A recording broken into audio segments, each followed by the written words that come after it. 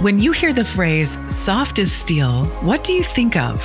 While the word steel might conjure up images such as massive high-rise buildings, where does the soft part come in? And what exactly does this mean in our work and in our lives? Welcome to the Soft as Steel podcast with your host, Dennis Duran, featuring engaging conversations with a wide range of industry leaders around soft skills, how we practice love, inclusion, social justice, and compassionate leadership that's everlasting in the workplace. And now, here's Dennis Duran. Do you remember where you were on April 20th, 1999? Frankly, I can't, but I know that my guest today does. He was at a high school in Colorado, Columbine High School. I'm not only pleased, but honored and humbled to welcome to the Soft as Steel podcast, Frank DeAngelis. On that day, and for 3 years before and 15 years after, Frank was the principal at Columbine High School. His entire career at Columbine spanned 35 years. Since retiring, he continues to serve society as an education consultant and an author of a vitally important book entitled, They Call Me Mr. D, The Story of Columbine's Heart, Resilience, and Recovery. Frank knows so much about love, inclusion, social justice, and what all this means to leaders in periods of crisis. He shares his experiences with audiences across North America and around the world. He is love. He understands with every fiber of his being what inclusion and social justice mean to society, and with his words and actions motivates and inspires us all. Frank, thank you for being with me today. Dennis, it's such an honor to be with you, and my life was truly blessed when you came into it, so this is quite an honor to be with you today. Yeah, and I feel the same way about you. It was pretty easy for me to write a few thoughts to introduce you, and I think you were with us back in February when we had our Soft as Steel Summit. You were brilliant. You were everything I've just described, along with the other folks in that conversation. And it's this Soft as Steel, as you know, the front rows of my audience is the construction industry. But even including my producer Juan has pointed out to me all the things that I talk about, things that you talk about. It's all about people. It's about people and relationships. It's about living a better life. It's about being of service. All these very fundamental ideas that are the ideas that, if pursued, can make a genuine difference, one life at a time. And that's the way you've done it for all of your working career and since then. So I just want to jump right in and just start with a simple question.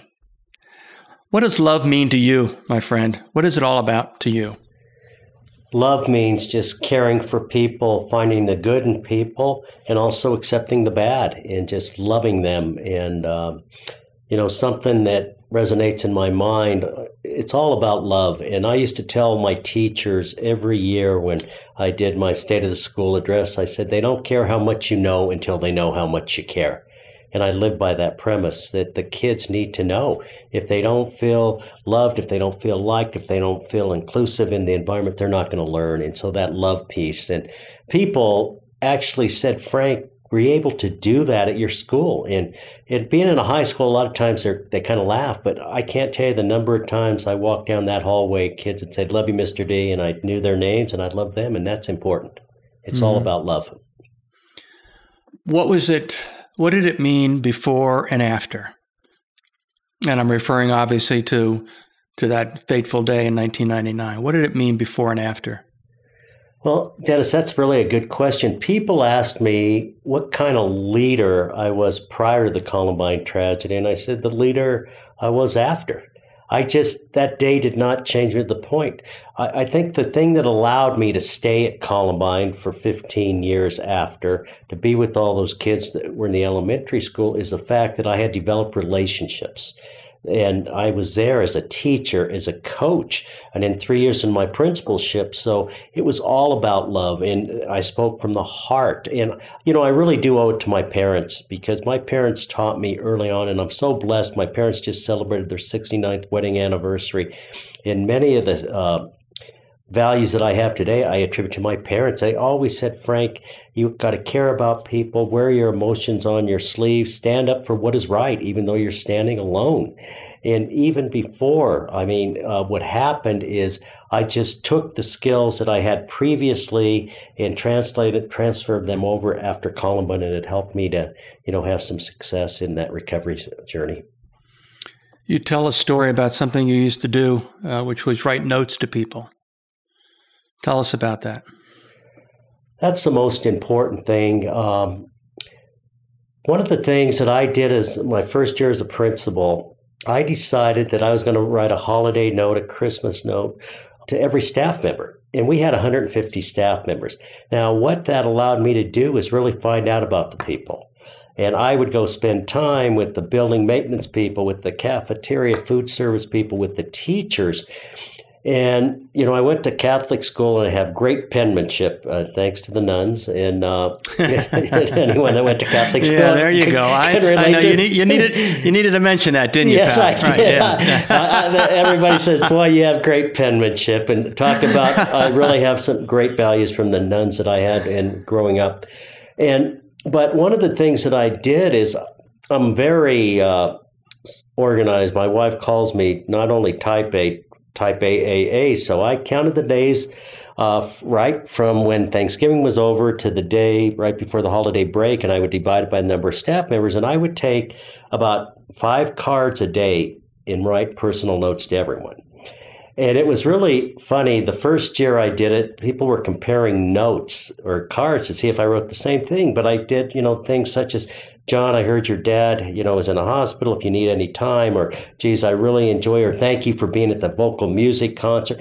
And all of a sudden, a little token like that, I didn't realize the importance of it until I'd walk into their classrooms or in their offices. Those cards were up on the wall. And it was kind of funny. My first year after retirement, I went to Columbine's graduation, and all of a sudden, staff members are coming up and saying, Dee, what we miss about you. And I'm thinking, my motivational speech is my leadership. They said, no, those cards you used to give us. And I said, that's great. It's the little things that make a big difference. And, I think back, Dennis, we're about the same age, and I still have notes from people that gave me stuff back in high school, or, you save those. And when you have those bad days, which we all do, you bring those notes out, and that's what rejuvenates us. Yeah. I'm going to jump all over the place. I'm just as I listen to you, you're inspiring additional questions.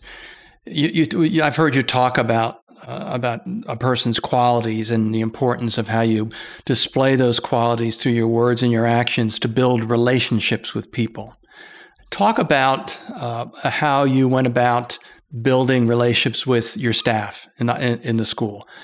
What did you do? We know the story of your notes, and obviously that's important. But what are the things that you did that in your mind you were saying to yourself, I've got Bob, and I've got John, and I've got Mary, and I've got Tom, and I've got 150 people. I need to build a relationship with each of those people. What did you do? How did you do it? One of the things that I did is, and I had somewhat of an advantage because prior to becoming principal, I started Columbine in 1979. So a lot of the people on staff I knew from a very early on period of my time at Columbine.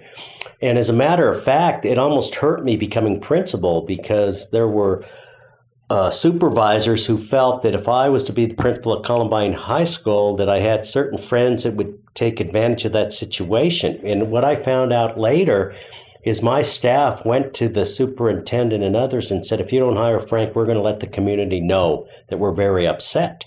And we know Frank is fair. We know that he will listen to us, but he'll also make decisions, and we have that much faith in him. And so one of the things that was very important that I would call staff members into my office just to chat. And then something else that I did, a lot of times in a large high school, you're departmentalized. For example, you had 20 teachers in the English department, 15 teachers in social studies department, and you end up socializing with those people. But what I would do is I would have something called coffee with the principal or lunch with the principal, and I would mix people from various departments to come together. And we didn't talk about curriculum. We just had conversations, and we found out about something. And the one thing that I didn't do well is I was not an office principal. And there would be staff saying, boy, I come by your office, you're never there. And I said, there's a reason, because I want to be with my kids and I want to be in the classroom. And so I would spend time in the classroom and we'd have these conversations. And I think it's taking time to find out about them. And I think that was the most important thing. And it was kind of funny. I can share this. The teachers union came to me in my office one day and they were very upset. And they said, Frank, we have some concerns. And I said, what's your concern? We can't get anyone to join the union because you treat people so fairly that they said, we don't need to support the union. I said, time out. I said, is that an issue? I said, maybe you need to have me talk to other principals on how to develop relationships as opposed to chastising me because I don't want to treat people badly. And It's not, and I'm sure people are saying, gosh, he was a pushover. No, but if we made decisions and, we'd have closed doors decisions, but once they walked out that door, they knew I still cared about them and they still cared about me. And I think one of the things that resonated with me the most is my last day, some staff members stood up and said, Frank, you never became one of them. You were always one of us. And we knew you always had our back and you had ours. And so I think I fulfilled that promise to try to put myself in each other's shoes, because I think that's important. Yeah. I talk about soft skills and I define those as being the qualities, attributes, traits of a person, a manifestation of their personal values. So if I put you on the spot and say, off the top of your head, what are the 2, 3, or 4 most important soft skills that you possess? Wow, that's a tough one. I got to think about that. Give me an example, one that you have, and that'll kind of... Me, authenticity. Yeah. Well, that's exactly, I think number one to me is integrity is so important. Honesty is so important, and what you see is what you get. And I always believe this, and I love this quote, character and integrity is who you are when no one is watching. Mm-hmm. And I think that is so important because I've seen leaders stand up and all of a sudden they're given these tremendous speeches and things like that. Then all of a sudden, when they're not in front of people, their actions are not the same as their words. And to me, that honesty is so important. And I'm very upfront with people, but at the same time, caring people.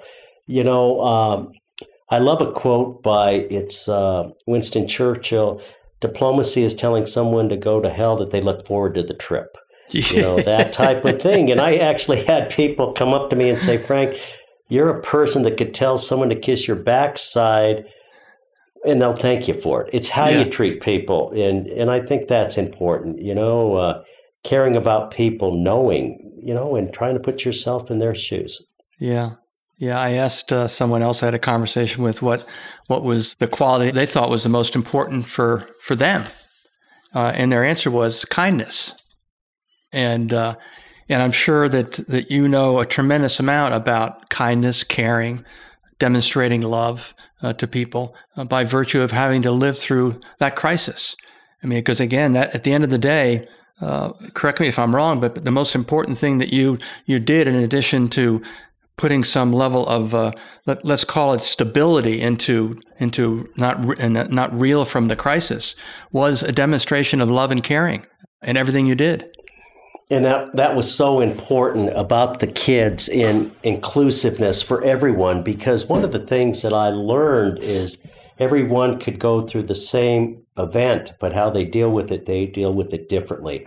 And I think anytime you go through a crisis, and I think we could allude to what we've experienced the past few years with the pandemic, how it really has torn our country apart. I've seen friendships, relationships that have really been shattered because of that. And one of the things I knew that road to recovery was going to be difficult, but I knew we had to stay together. And it started out with love and caring for each other. Yeah. Where are we today as a society as it relates to inclusion, social justice, and just the general human condition? Where do you think we are? We have areas for improvement. I think back I grew up during the 60s with, civil unrest and things of that nature, the Vietnam War. And our country was divided, but I don't know if I've ever seen our country so divided right now. And I think the thing that bothers me most is, we could have differing opinions, but we don't even take time to listen to others, to kind of put ourselves in someone else's shoes. And we just block things out. And I think part of that, too, is the role social media plays in our lives today. Back when we were growing up, it wasn't there. And you had these discussions, but now with some of the tweets that are going out and all the other social media, it's constant. And we just really need to come together. And I just wish, I think back to a time in our country in 9/11 that where we came together as Americans in saying, we were attacked by an enemy. And we need to come together as one, and we put aside our political views, and both sides across the aisle to come together. And I wish we could get there right now because, one of the things that I worry about is we underestimate the role as adults that we play for our children. And when we see adults acting in the manner they do, it's definitely having an impact on our kids, and that really scares me. Yeah. Why do you think with that? And again, these are broader strokes of our conversation. But why do you think it's continued to be so difficult for people to understand something as fundamental as a school needs to be a safe place for our children? Why is that seemingly so difficult for some people to understand? Well, I just see some of the things that are happening within our country. Unfortunately, whenever I get a text that, thinking of you, you're in my thoughts and prayers, there's been something that has happened at a school. And schools are supposed to be the safest place.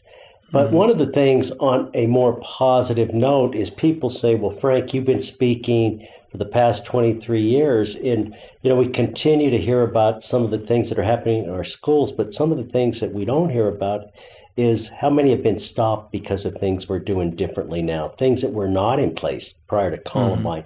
So we have to build upon that. But, the one thing I think that really resonated with me is someone came to me and said, Frank, what are you going to do? I said, what are we going to do? They're all of our kids. So if something happens here in Colorado or in Florida or in Connecticut, we have to do everything because, one of the things that saddens me is one of the worst things that you would ever have to do as a parent is lose one of your children. They die before you. Even with my parents, as old as I am, if my parents had to bury me, I'm still their kid.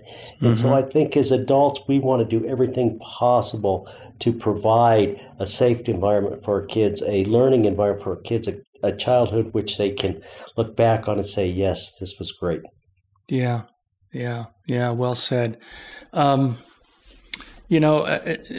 other thing that I've been thinking a lot about and talking with folks about is in industry in general. But again, my experience, most of my career has been in the construction industry. But it's just another industry. Every industry is fundamentally delivers a product or service. People are the respective industries. You can't build a building without people. You can't run a school without people. You can't run a pharmacy. You can't do anything without people. You can't run a nonprofit. A shelter and nothing. So people are what it's all about. And so, in thinking about the younger generation and what they're seeing and how they're seeing it, you alluded to when you talked about the impacts of social media. So my question is, what is our generation doing to try to help the younger generations understand that the fact that you can stand in a room with other people and look around and realize that there's not a single other person in that room that is the same as you are. Even if you have Joe and John, who are identical twins standing next to each other, they are not the same. So every person is unique in terms of their characteristics, their upbringing, the color of their eyes, their body weight, their body just because it goes on and on, their ethnicities, their race, et cetera, et cetera. What's our generation doing to help encourage the younger generation to really embrace that idea that just because they all look different than me, that's not a problem. It is so valuable. And we've never had this conversation, but you touched upon something that I think really addresses the question that you've asked me. You know, being the principal at Columbine, I think a lot of times we look to people that tell us what we want to hear, and it doesn't give you a true evaluation, whether it be your industry, your company, a school, a church, whatever the case may be. And when I became a better principal, because I'd walk down the hall and you'd have those kids saying, you know, we're Columbine, we're rebels, the Columbine rebels, you know, we're blue and silver, we're family. But when I became a better principal, it was such an eye-opener for me as when I walked out the doors at Columbine and there were kids that were smoking cigarettes outside, that were cutting classes or at the skate park. And I said, what are you doing? And they said, do you even know who we are? And I knew their names. And once I just said, you know, what are you doing, Johnny? They said, well, you tell us you care, but there are kids in your school that could care less if we ever walked through those doors again. And it broke my heart. And I said, what I want you to do is you're going to get the kids, your friends that feel this way, and we're going to meet. It's just going to be you and I, and we're going to meet. And I was fair game. It's not what I wanted to hear, but what I needed to hear. And they blasted me. And I said, what I need for us to do is you need to come to the next assembly. And they said, why would we come to one of your assembly? You recognize the athletes, you recognize the top students, you recognize the kids that are in the play. Look at me, I got body tats and body piercings. We don't, and I said, please come to the next. So I had an assembly of about 2,000 kids. And the kids that probably never been to an assembly their entire career at Columbine walk in, and I gave each kid a carabiner or a little chain link. And all of a sudden, I was the last to present, and I said, each of you represent a link. Each of you is an individual. We have different things. That's what makes us so special. I kind of said, you know, each snowflake is different, but each of you represent a separate link. And I said, you know, some people excel in certain areas, others do not. But I said, what's going to bring us closer together right now is when you take 400 individuals, and we'll call you the class of 2017, and you connect. Now, look how strong you are. And now imagine how much stronger we can be as a school, this Columbine family could be, when you take 400 links from the class of 2017 and unite them to the class of 16, 15, and 14. And I said, we're going to change this environment, and we're going to make this a welcoming place for every student, every staff member, every parent here. And I put on the song, We Are Family. And I had no idea if it was going to work, but I said, by the time this song is over, we're going to find a way to come together. Mm-hmm. At the end, 2,000 strong, the chain is connected, and they're chanting, we are Columbine, we are Columbine. And I said, I'm going to put that chain, and it still is in the hallways of Columbine. I said, there's going to be days that you struggle. You know, you may have failed a test. You're arguing with the boyfriend, girlfriend, parents. You're always connected to someone. Mm-hmm. And something that just resonated. And so when I had the seniors graduate, I gave them a chain link. And I was just recently presenting at a conference, and a woman comes up to me and hugs me and starts crying. She said, Mr. D, I don't know how to tell you this, but one of your students just died in an accident. But Columbine was so important to him that when they found him in his body, he had that Columbine link with him. And that's when I realized a little thing can make a big difference. And that's where we all come together. And that's the important thing. Yeah.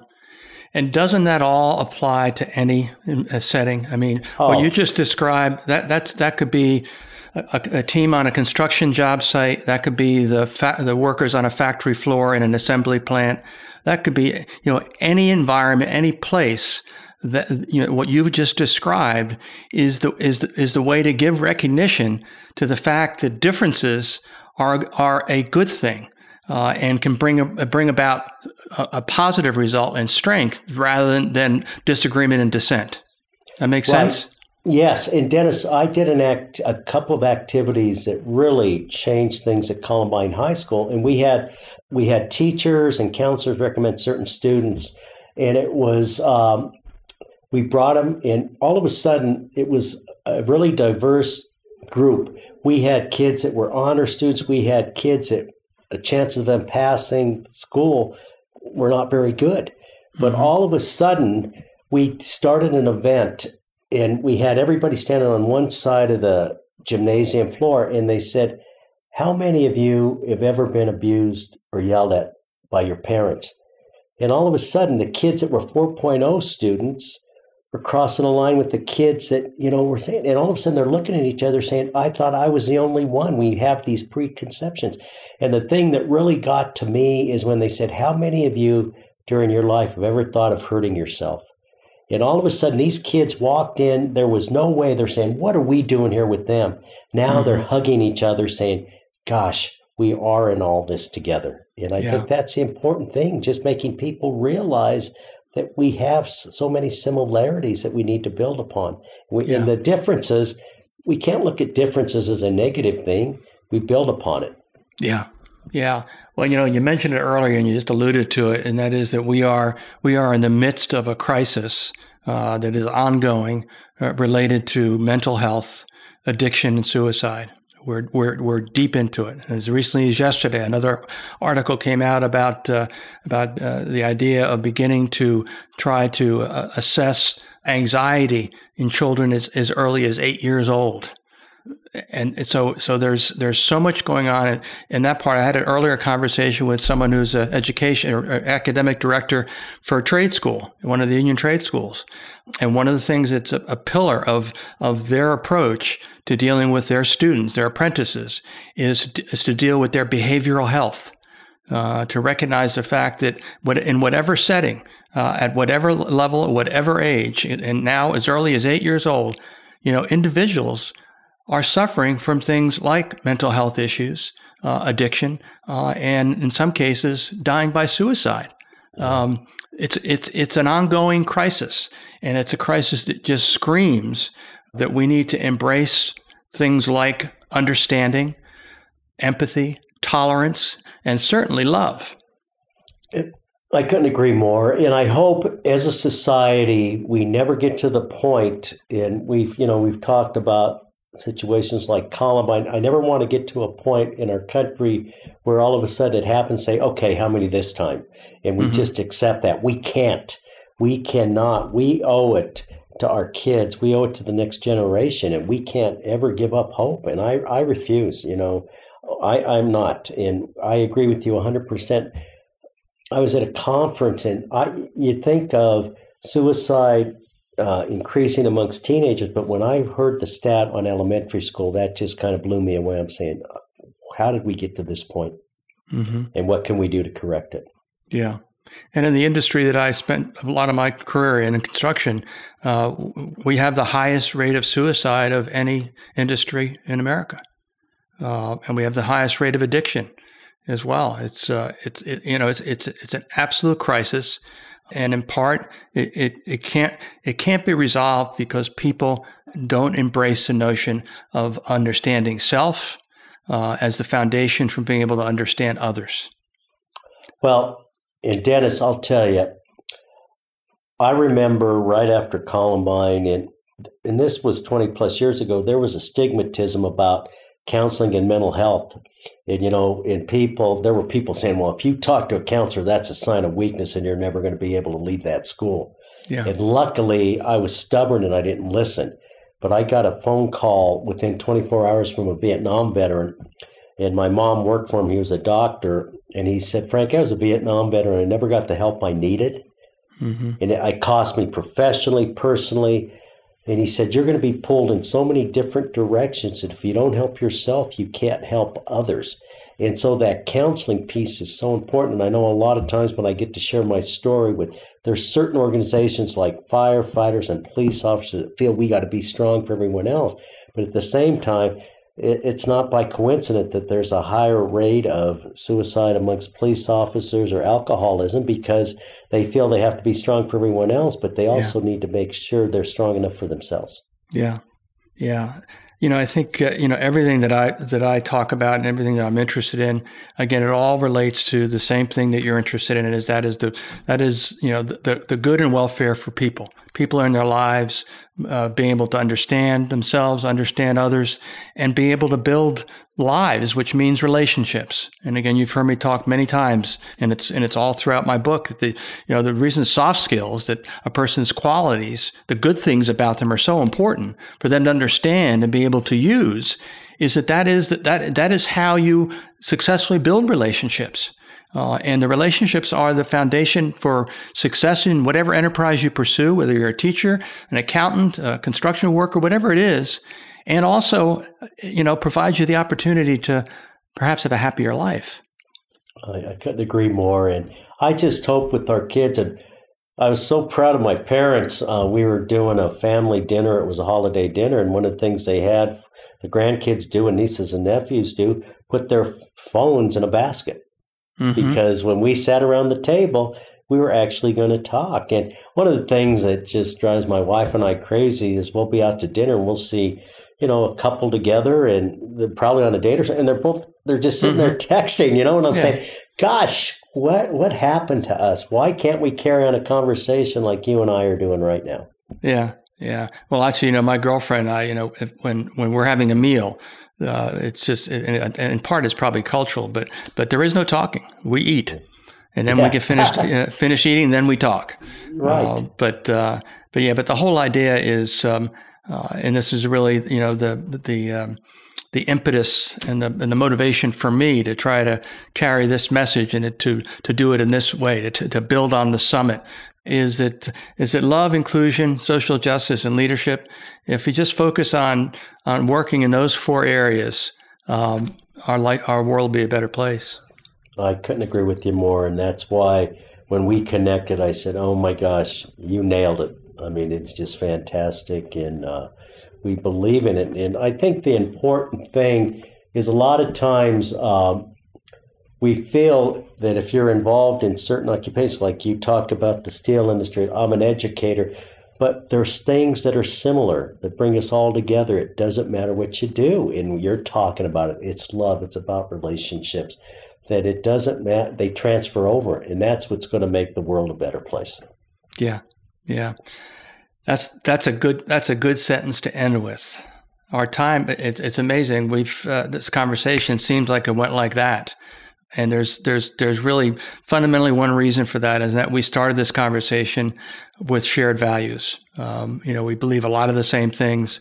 We come from entirely different places, but if you want to talk about the idea of differences and how differences are not a bad thing, you can look at this, this Irish Catholic, and you can look at this Italian Catholic, and for the benefit of my audience who's listening, when I laughed so loudly earlier when Frank talked about penmanship in elementary school, when we were on the summit together, I mentioned talking about my background, that somehow I missed penmanship, and Frank then signed himself as Catholics do, and I made some comment about that, which I was later called out for, and deservedly so. I didn't realize I was among such a large group of Catholics in that with the penmanship thing. But my printing is very good, Frank. I didn't get to mention that then, but I'll mention it. I'll mention it now. I appreciate you. I respect you. I have love for you. There's a reason why we met those months ago at Steve Farber's event, and I got to hear you for the first time there, and you got to hear a little bit of me as well. You were wonderful in the summit. This has been a great use of time, and I know that the people that listen to our conversation will consider it to be a gift. Well, and I'm truly blessed. We met, and I'll still remember it was leap year. It was 2020. Right. We had February 29th, then it was leap year, and then right after that, our lives changed quite a bit for the next couple of years. But meeting you was a true blessing, and I have so much admiration and love and respect for you, and we're never going to give up. No, because, we're not. We're going to make a difference. Thank you, my friend. Thanks for being here. Thank you so much, Dennis. Thanks for joining us today for this episode of the Soft as Steel podcast with your host, Dennis Duran. Dennis is the author of Soft as Steel and a leading speaker and trainer for organizations across many industries and verticals. To learn more about the work Dennis is doing to activate soft skills in the workplace, contact him at DennisDuranSpeaking.com. Be sure to check out his book, Soft as Steel, on Amazon or wherever books are sold. You can subscribe to this podcast on iTunes or wherever you'd like to get your podcasts. And please remember to share this episode with your friends, colleagues, and anyone you feel would benefit from the conversation. We'll see you next time on the Soft as Steel podcast with Dennis Duran.